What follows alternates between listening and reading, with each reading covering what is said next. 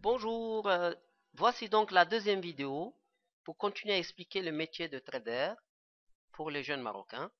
Je reviens rapidement sur ce que j'avais dit à la première vidéo en expliquant que on était là dimanche, on était à cette bougie verte et on avait dit que l'or avait une grande probabilité d'aller chercher son centre de gravité. Et vous voyez, aujourd'hui lundi, il est allé immédiatement casser son centre de gravité.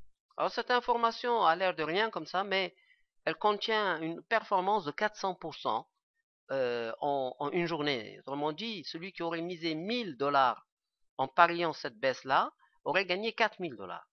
On verra plus tard comment on peut utiliser les marchés financiers pour faire gagner de l'argent ou gagner soi-même de l'argent.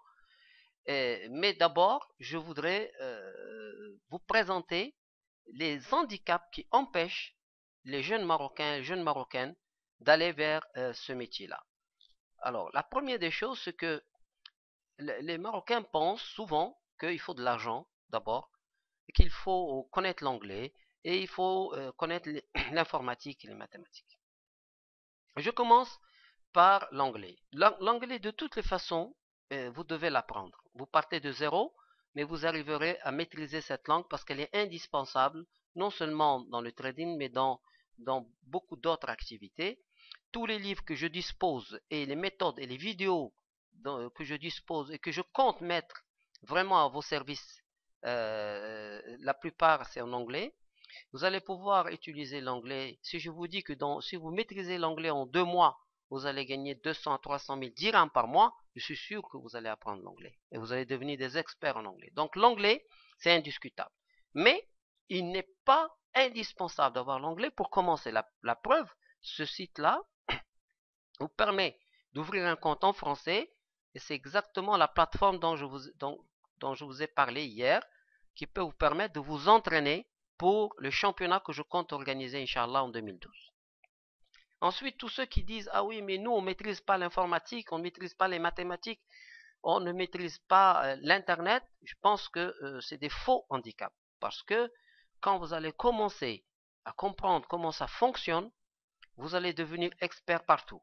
Parce que, en fait, ce n'est pas un métier compliqué quand on comprend comment ça fonctionne. Et c'est pour ça que j'ai décidé de partager ce savoir-faire.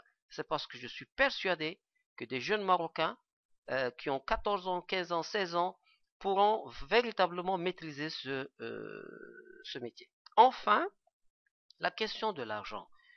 Beaucoup me disent, oui, mais on n'a pas d'argent pour commencer. On n'a même pas 100 dirhams pour commencer. Alors je dis, vous n'avez pas besoin d'argent. Regardez, je vais vous montrer quelque chose.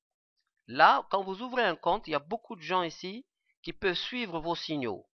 Par exemple, ici, ceux qui sont bien placés, ici, ce sont des personnes qui sont suivies par 5 000, 10 000 personnes. Regardez ici, celui-là qui est en tête, il est suivi par 10 000 personnes.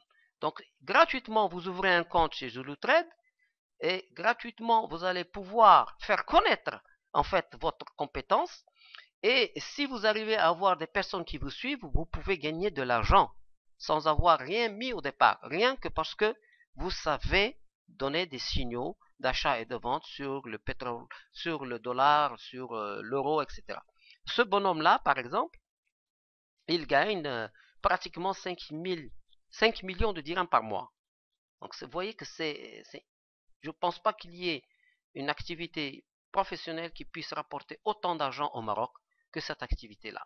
Vous voyez ici, par exemple, même la personne qui a créé ZuluTrade est un jeune grec et les Marocains peuvent très bien envisager de créer des applications qui peuvent gagner. Alors, il est coté sur le marché américain, il vaut plus de 400 millions de dollars. Donc, vous voyez, c'est quelque chose de très, très important, cette activité-là. Et j'ai fait cette vidéo juste pour vous expliquer qu'on n'a pas besoin vraiment d'argent, on n'a pas besoin de se mettre des handicaps pour pouvoir exercer ce métier. Aujourd'hui, le plus important, c'est de s'intéresser à ce métier. Et moi, je compte vous ouvrir les portes. Il suffit simplement de vouloir partager avec votre entourage, rencontrer les gens des laboratoires de mathématiques et comprenez que c'est un métier qui a de l'avenir.